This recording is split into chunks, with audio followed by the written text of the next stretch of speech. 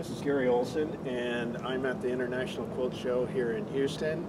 And no, I did not quilt this. I am the designer. My wife quilts the quilting on our quilts. And I do the design work with a lot of guidance and input from her. And in this particular quilt, I had the concept of this intertwining border in my mind, and I wanted to do that.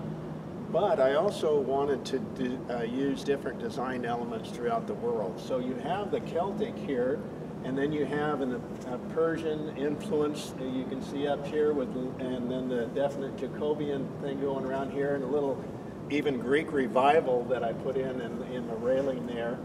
And I think this almost has an Egyptian or Oriental flavor to it. So one of the things in design is that the different aspects of it is worldwide, but the most important thing is that there is a distinct unity in design too. And so they all have their own flavors. So that's one thing I want to bring in this is how different design elements can actually unify and work together in the design. And I'll turn it over to my wife.